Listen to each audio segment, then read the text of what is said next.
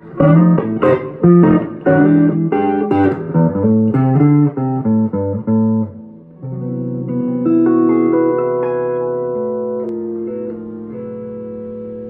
love that last chord. What is it?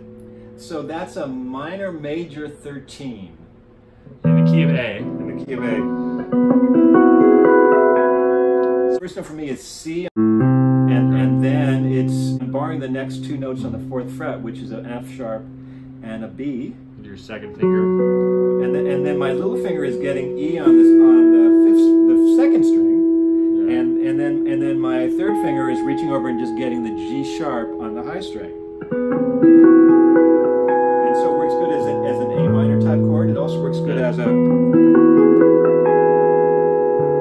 D Lydian dominant type chord, a 13 right. Sharp 11. And then the harmonics, this is from Ted Green. So I'm holding the pick with my thumb and my 2nd finger, and then I'm catching the harmonic with my index finger. And you place the index finger exactly 12 frets above the note. Exactly. So I've got to outline the chord, the actual chord. And then the tricky part about it is it's only half harmonics because every other note is I'm catching with my third finger.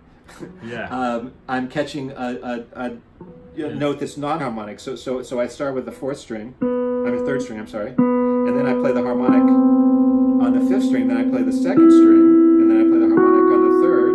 And then I play the 1st string and play the harmonic. And so I get this.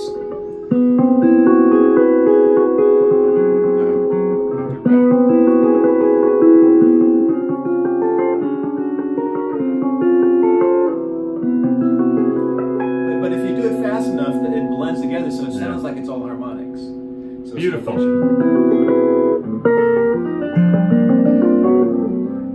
And then you slide them after you're in. Yeah, and you can slide them if you're, yeah. Thanks, Brad. Sure.